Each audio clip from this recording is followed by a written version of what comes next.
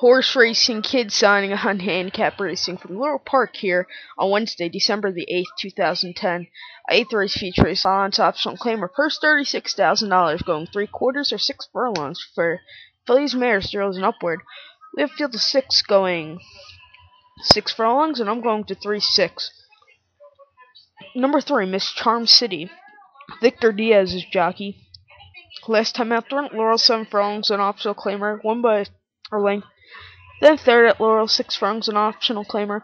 Then before that, his last start was in the Maryland Millions, last of 08, 7 furlongs at first. Then won the Gintalkin Stakes at Laurel, and then 6 furlong stakes at Laurel first. Going with this one 3-1, and going with number 6 here, Appens Glow. Travis Dunkelberger's jockey. Last time out, they were on Charlestown Mile in 8th in a stake race, came first. Then won a stake race at Charlestown, 7 furlongs, 7 furlong allowance race at Charlestown at first.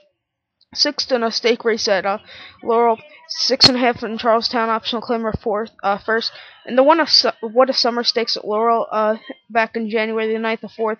Won an optional claimer, 7 furlongs, 7 furlong allowance race first.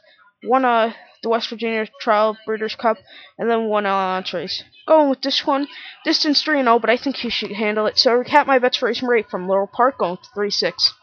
So it's the Horse Racing Kid signing off for number. Good luck to all.